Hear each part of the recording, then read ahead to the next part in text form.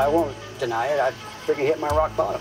But I got up. I went to the Victory Mission. I did the 12-step program there. I'm trying to do right and get better. What you want, what you want, what you gonna do when Sheriff John Brown come for you? Yeah, we were dispatched to a domestic in progress. One of the children had ran over to the neighbor's house and said that Dad was assaulting Mom, and there was a hatchet involved somehow.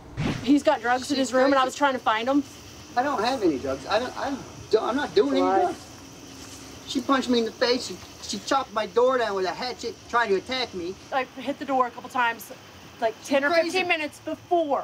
I was standing in his room, and he said, "Get out of my room," and I said, "I don't have to." And he grabbed me by the throat, threw me down, and I punched him in the face. That's what happened. She came in there with a friggin' hatchet. Oh my God, that's such a lie. This couple had been together for 22 years, if I remember correctly.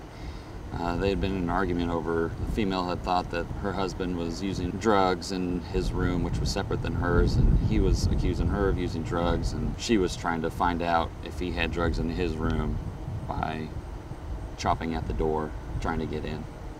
I hatched the door when he wasn't even in the room. If I would have went after him with a hatchet, I would have hatched him. I would have hatched his face. I was just mad. I just want the drugs out of my house.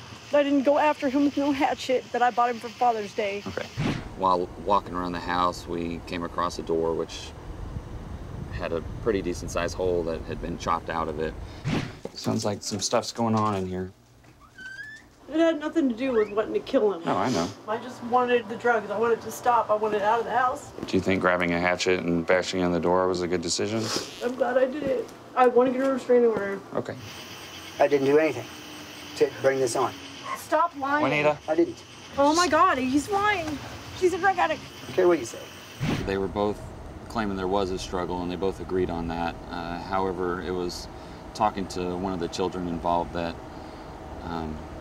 he, in fact, grabbed her around the throat and threw her to the ground first, and kind of started the whole thing where shortly thereafter she grabbed a hatchet and tried to get into her room. So the other officer determined that he was, in fact, the primary aggressor.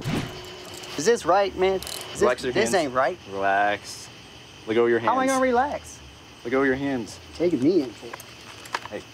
I'm not even. No, you're gonna flip out and you're gonna beat me up now? If Curtin comes at me with a hatchet and breaking my door in and punching me in the face, but you're taking me. Yeah, you guys are beautiful.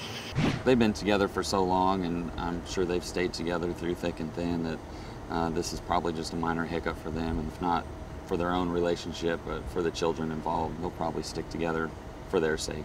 Get your hands out of the bag! He's reaching for a 413, we think. Hit him with it now! I have drugs on me and a gun, so she said, you need to pull over right now. I said, well, look, I'm not gonna sit here and do it right here. I'll run this red light and I'll come down here and I'll stop.